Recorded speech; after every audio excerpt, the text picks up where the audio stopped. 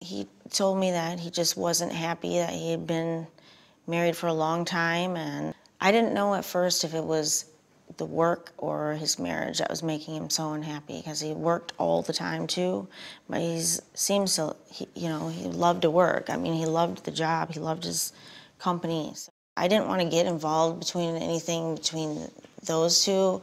It was something that he had to deal with, and I mean, he was very serious about me as far as like when him and I talked.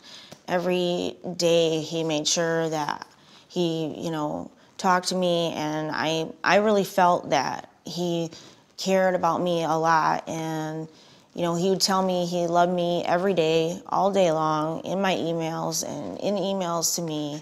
He made sure that I knew he was there all the time, and if I needed anything to call him.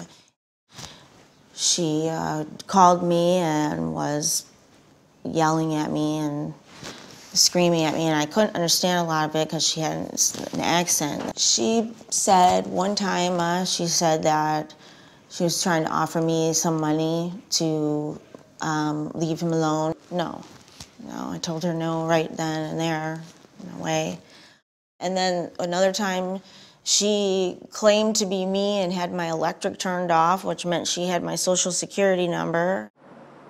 She called up the condo where I lived at like 6 months before he died and told the people at the front desk that he couldn't pay my rent anymore because he was dead. And this is 6 months before then.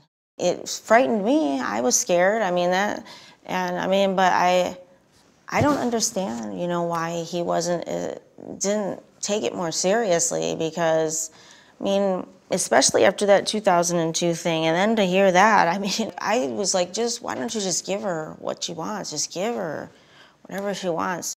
His response to me was, it was about the company, that he had built that company or whatever, and that she wanted too much of it, or that was the one thing that he wasn't willing to negotiate, and that was the whole problem, was over the company.